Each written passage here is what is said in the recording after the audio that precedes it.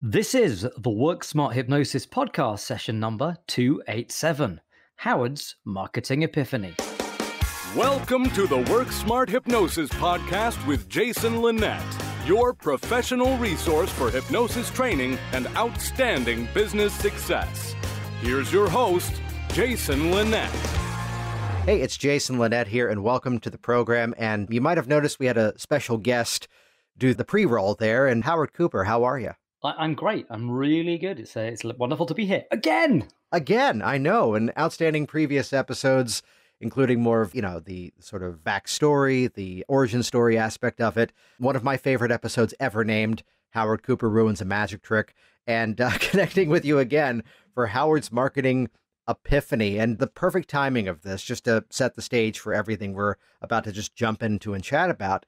We've kind of changed the format just for the month of August 2020, coming at you with a lot of solo episodes about the restructuring of my business, giving you some strategies to restructure yours. And if only like last week, Howard and I connected for a call to chat through some things that he's working on to then realize, oh, wait, what he's doing right now is completely reinforcing everything that we've been chatting about here. So, Howard, for those of you that might not yet know you, could you give a quick intro to yourself for those to meet you? For sure, yeah. So, Howard Cooper, I bill myself as a rapid change consultant and hypnotherapist. And really, the way I look at myself is certainly the line that I give to clients and prospects is that I spent 18 years developing and practicing and coming across as many rapid change methodologies as I could come across so that I'm more likely to have something that's going to help the person sitting in front of me. I take on the idea that therapy needs to be this week in, week out model where change takes a long time. I think it's outdated, and I want to help bring the message that rapid change can happen out there. So a lot of the stuff that I do is all about working with anxiety, fears, phobias, depression, stopping smoking, habits and addictions, and really selling the idea that change can happen quickly. And that's what first, through the Rapid Change Matters podcast, first led me and you to connect. And we've been hopping on like this ever since. Exactly. Yeah. Which check out that podcast. Absolutely. And then a number of training programs available over at Howard's website, including one that we did together with Dan Candell, which we'll link to that in the show notes at worksmarthypnosis.com. So we've been talking at times over the years around the structure of your business, whether it's, hosted trainings and infiltrating appropriately Facebook marketing, though there's some things that you've put into place immediately. And that was the sound of Howard banging his own hand on his own desk, by the way. Please do not edit that out. I wish It's you all fine. saw the visual. I wish you all had the visual that I had. It was remarkable, and that was a rapid change. See how I did that? Yeah. So there's, could you walk us through sort of the bigger picture aspect of what you've been plugging into your business of seeing clients and building that global brand the last couple of months? Yeah. So I've always been interested in processes, always been interested in how can I streamline things. But I've also been a little bit too short-term focused in the past. Mm-hmm. So very much, I loved the idea, and I would read stuff about marketing and processes of, having processes where client contacts you. I have a 15-minute initial chat with them. I then send them out an email, and all of this stuff might be standardized or templated and so on and so forth. But I've heard you talk about this idea of set it and forget it before and gone, yeah, it makes sense. But right now, this person needs this email. And to set up a whole back end, whole doodah with technology that I might not be familiar with right now seems like a big ask. And I just need to send this one email. So I'll just send that one email. And I probably spent, if I'm very honest, many, many years just sending that one email, having to do the same email repeatedly and do the same things over and over again. And actually, a couple of months ago, when I had a bit more time after, there's something going round, I've heard, Corona? Yes, Corona. It might catch on. It might catch on, yeah, which has given me a little bit more time to stop and kind of take a step back and re-examine everything that I was doing from a business perspective and say, okay, and here was the question that I asked myself, if I could throw everything out, just everything, and start from scratch with a blank canvas, what ideally would I want to have? How ideally would it work? And the reality of it is that there was no world where ideally I'd be sending out the same email myself repeatedly and doing the same mundane tasks repeatedly. And I started looking at what are the solutions out there. And I was inundated with, I couldn't believe how many things that there were that would automate processes. So I signed up to a thing called Kartra after doing a lot of research and looking at things like Leap and Infusionsoft. I know they're kind of the same people now. Yeah, there's the beauty that there's so many tools that are out there. And I forget if I've mentioned this in one of the recent episodes in the series that I've started using ClickFunnels, but really using it more so for a productivity shortcut that we're migrating a bunch of websites. And by utilizing ClickFunnels, now some of those sales pages are hosted. And I'm using it for both WorkSmart Hypnosis as well as Virginia Hypnosis. But that allowed me to put my sales on an external page, which meant my sites could then continue to be updated and the external stuff was then untouched. So that's why I was using that. But this was the catch that I ran into, was that there's so many tools that still have to talk to a little bit of everything else. So you've done really well utilizing one. Well, and what I liked about it, it was an all-in-one kind of package, which integrated some calendar functionality as well as web building and marketing funnels. And it was funny because I always told myself that I couldn't afford that. They always seemed very expensive, because guess what? I already pay, £18 a month for my existing calendar appointment stuff. And I have a customer relationship management system on my Mac called Daylight, which I was using for years. And I pay a subscription to that each month. And I have my email marketing provider, which is separate, and I pay it already. So how can I take on something else? And then it was like, it suddenly realized, I don't have to take on something else entirely because this one thing can do all the other stuff, so I can get rid of the other things. So by signing up to Kartra, one of the benefits is I'm actually saving money because it's doing everything under one roof and it all plays together really, really nicely. Well, it plays together nicely. There's one little nuance of something that we spoke about before, which is that, and I want you all to hear this before I say it and make a judgment on it, that there's a funny little glitch in the way that it's built that makes it difficult for Howard. It doesn't make it difficult for the user. And that, what was it? You had to set up the calendar system in my time zone here in the New York City, Washington, D.C. Eastern Daylight Time, when meanwhile you are very clearly not around these parts. For the user, it recognizes where they're logging in from and puts the time zone in their time. But here's the catch. That would be a place where so many people would go, oh, but this isn't going to work for me, and they'd bow out. You embrace that here's this one funky little thing, which I'm sure enough people are going to complain about that, in the Kartra forums, that they're going to fix that eventually. That they are going to fix it, for sure. And I'm seeing those movements. Right. Those are those things that don't tend to be long-term. And, here's this funky little thing that we used to have to deal with in Infusionsoft. And enough of us requested it. That's what I use. Enough of us requested it, and then they gave it to us. But again, this is where I want to highlight that moment, because that's one where so many would go, this isn't going to work for me. And it became, okay, so here's this, well, let's automate the email. Here's this annoying little tedious task I have to do once. But now that I've done it once, I don't have to do it again. What you just said, that is the beauty. That's what I fell in love with, because I realized I spent years doing the same thing repeatedly. And in about 2 hours of playing around with Kartra, I had basically built automated systems that did everything that I'd been doing manually, and now it just runs.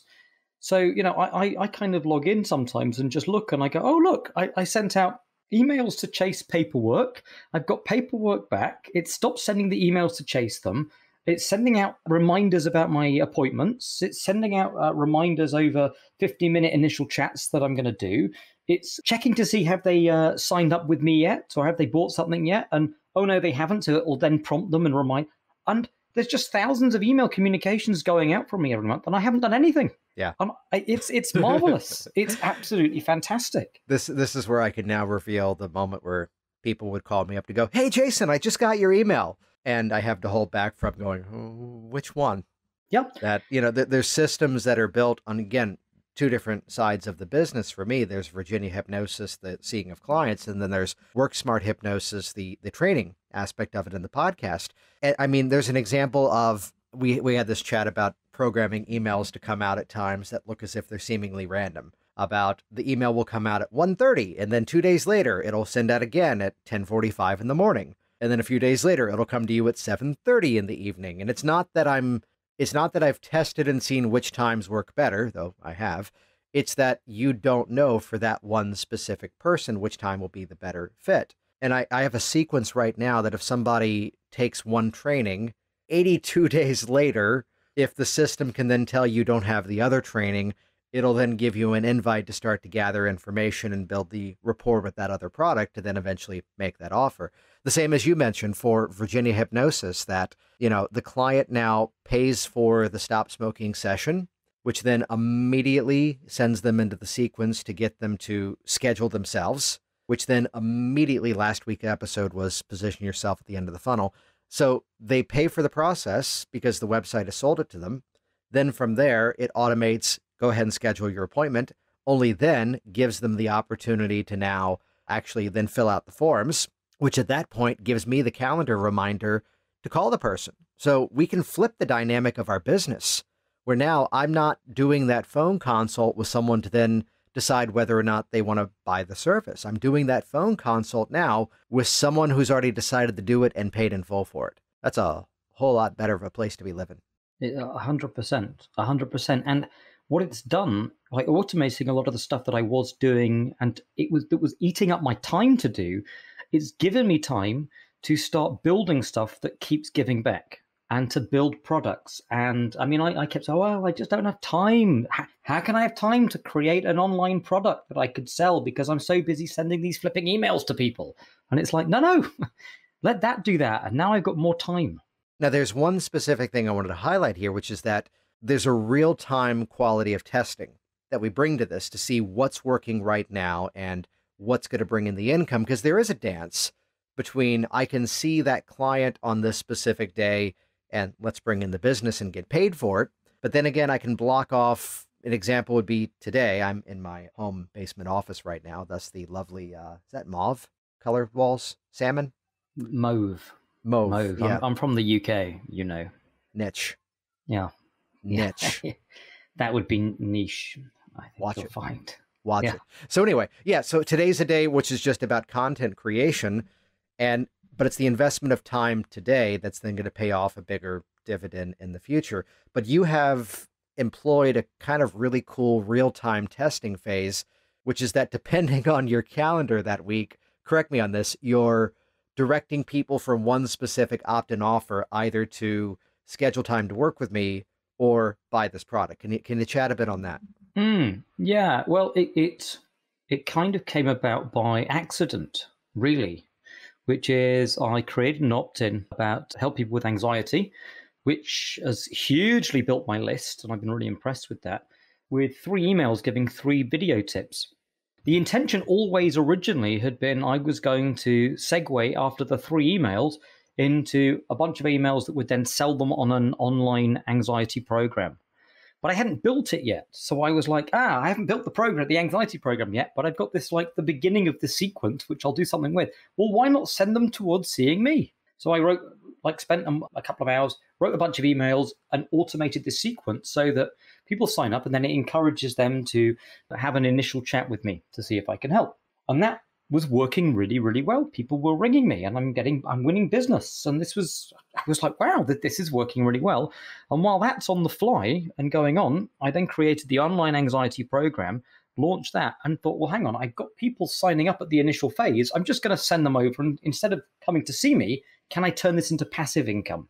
So flip them over. So I redirected them over to get the emails about selling the online anxiety program. But I'm going to be honest with you, it's while that was going on, not huge amounts of people were buying. So meanwhile, my inquiries for one-on-one work are going down. I'm thinking, okay, this sucks. Well, but I went back and looked at the figures and I start playing around. And we talked about this as well. I played around with how can we make this better? How can we move this around? But I suddenly thought, well, hang on a second. While I'm playing around and getting the email structure better or the course better so that it will sell more effectively, it's like turning on a tap. I can just literally take the same set of people that are already signing up and just redirect them into getting the emails about coming and signing up to see me face to face. And I did. And it's the first time, which I would argue is an absolute epiphany of like, I feel like I have a tap that I can just go ding, and then my phone starts going. People start booking calls with me.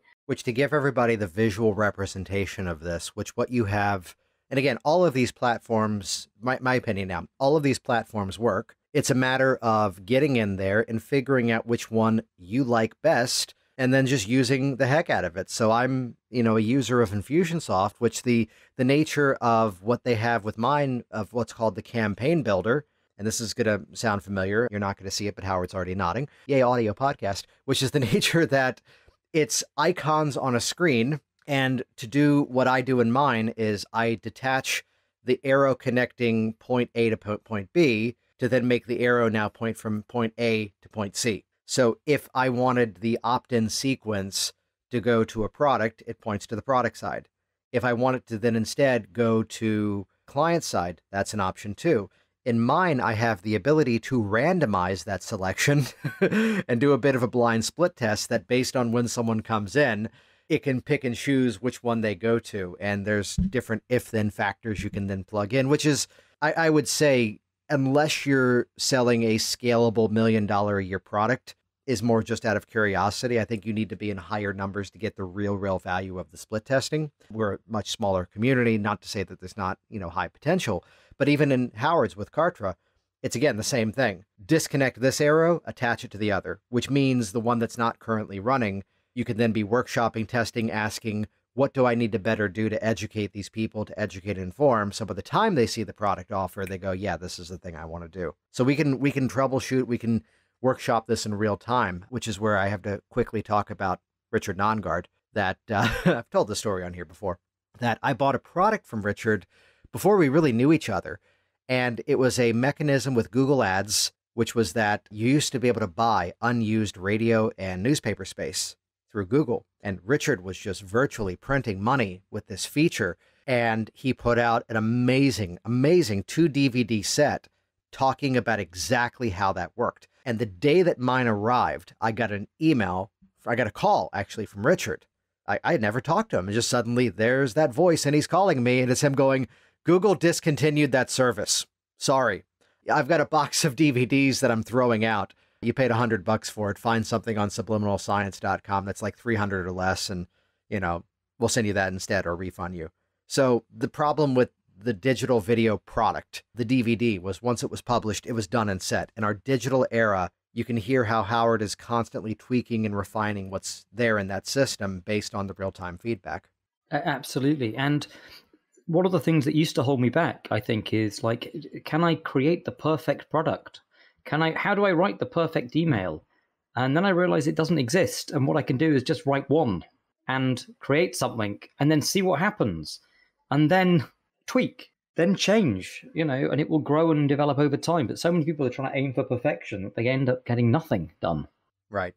And the real beauty of it is that not everybody is looking at your information in a spot where they can make a buying decision, which is the most polite way to say they're looking at their phone on the toilet. So this is that value of staying top of mind, continuing to add more value, and keeping up that consistency of the messaging of send the next email a few days later as the polite reminder. Yeah. So then looking at the shape of this, are there other things you're looking to streamline in the nature of your business? Everything. Yeah. Everything. I want to streamline everything. In fact, the idea of having to do stuff, for me, it's like I only want to do stuff if I'm going to be able to reuse it repeatedly. Every time I'm doing something, I'm asking myself, is this something that I'm doing right now as a one-off? Or am I ever likely to do this again? Because I could build something, set it and forget it. I know I've done countless podcasts now, and that's why this is not even live.